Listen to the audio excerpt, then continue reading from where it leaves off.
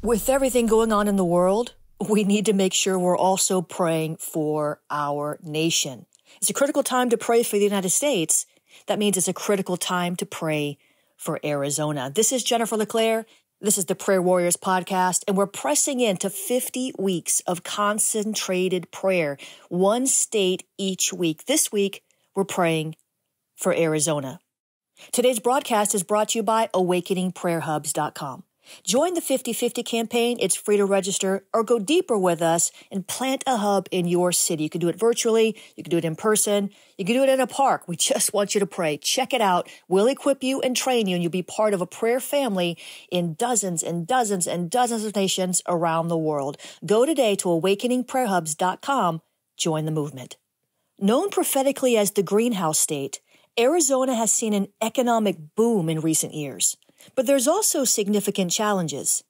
The Grand Canyon state is also a political hotspot, finding itself in the epicenter of the Republican Party challenges in the 2020 midterm elections.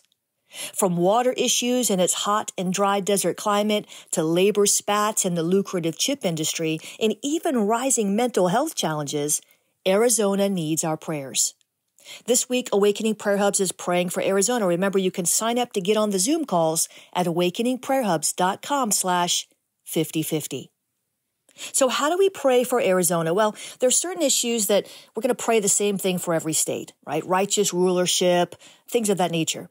But there's different issues in different states. And so we do need to enter into identification or repentance over the state of Arizona for idolatry, sexual immorality. There's a lot of battles that were fought on the land. We need to intercede for the southern border of Arizona, for exposure of drug and human trafficking rings, and all that are involved in that will be brought to justice.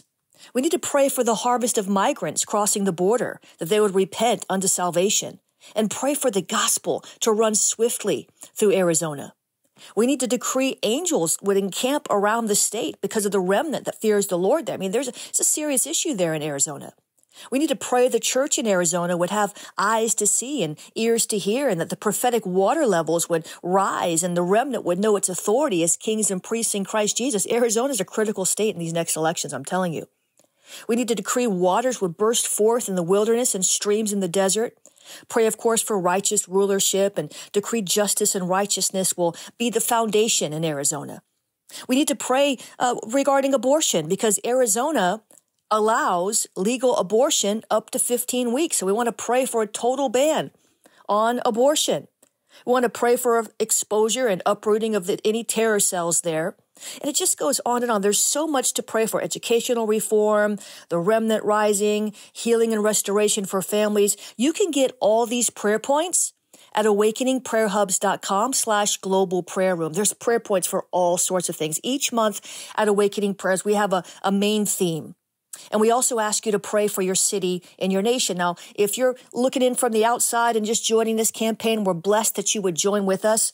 But you can go deeper with us, get into the training, get into the community, get into the family of intercessors around the world. It's quite something when we have our family meetings to see people from Uganda and the Netherlands and Australia, all over the world. We are planting hubs virtually, physically. You can join us. God qualifies you. We equip you. So go to awakeningprayerhubs.com/5050 if you just want to be part of this campaign. But while you're there, check it out. There's a free ebook there for you. Download it. Get on our email list. We really want to bring you into our prayer family, whether you're looking in from the outside or you're joining forces officially. We love you. We care about you, and we bless you.